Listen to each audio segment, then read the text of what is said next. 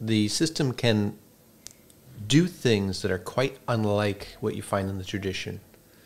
And in some cases, these mistakes are of such a kind or such a type that a person from the traditions could say, I don't know of any tune that does that little figure, and I wonder why there has been no tune that does that little figure, because it completely fits within the language, the syntax of the tradition. So that's, in a sense, a mistake of the system to have created something that is unlike anything that is in the corpus that it's been trained on, but it's a success of the system in that it has created something new that an expert in the tradition says, I don't know why, I don't know of any tune that does that, but it should. It's completely appropriate. And of course, there are other outputs of the system that create things that are failures, total failures.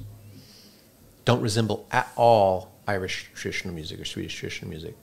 Sometimes the failures are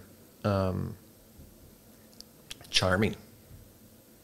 As a as a composer, I want to work with those failures and sort of explore what went wrong and how to bring it within my language, let's say. And then there's others just sort of trash. Like there's nothing interesting, noteworthy about this output of the system, that it's just totally forgettable. So did that answer your question? Yeah, I mean, that's perhaps the most fascinating part about it, that it goes beyond the corpus that it has been trained on. Mm-hmm. And one could look at that and say it's a mistake, but also one could say it's perhaps a new thing that is being created. And that's the thing that you see time and time again when you give people, creative people, tools, that they use them in ways never intended. They find ways to break the system and exploit those interesting behaviors that result. My colleague Oded Bental is a composer, and he's been working with me on this research for a while, since I started, basically. He wrote a piece exploring this breaking of the system. And so within the Folkronen system, you have a parameter called temperature, which controls the adventurousness of the sampling at the end.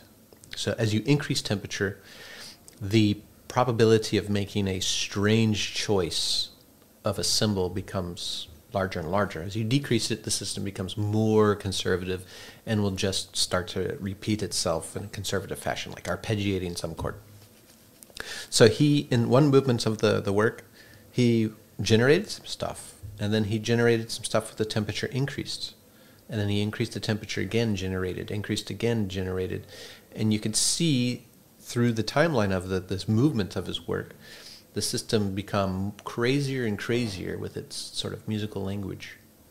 But crazier in a sense that most of what it had generated for him he discarded. And he was heavily curating the outputs, because he's a composer. And he had a particular vision of how this movement would go. But it was exploring the eventual breaking of the system that became this idea of the movement. And you see that. You see people misusing systems like the 303 synthesizer, which was meant to create rhythm tracks for people to practice jazz or what have you. And then it became, somebody found it at a thrift store, and it became the item to make an acid dance track, right? With the twisting the knobs and making these crazy sounds.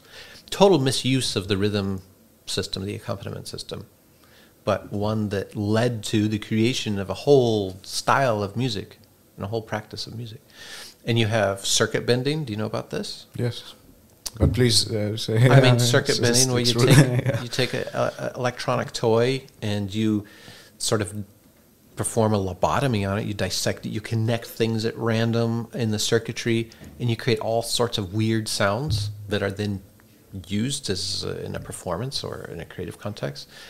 Total misapplication or misuse of the technology to create something new.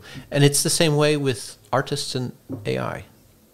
You have prompt engineering today with stable diffusion. You know, if you add to certain terms like trending on ArtStation and high resolution and other things. You get these different effects. And so this stable diffusion isn't just a way to create a raccoon eating a taco on a spaceship, but you can bend the circuitry in the system by adding all these other descriptors that make it oriented in the latent space to bring about these effects at the output.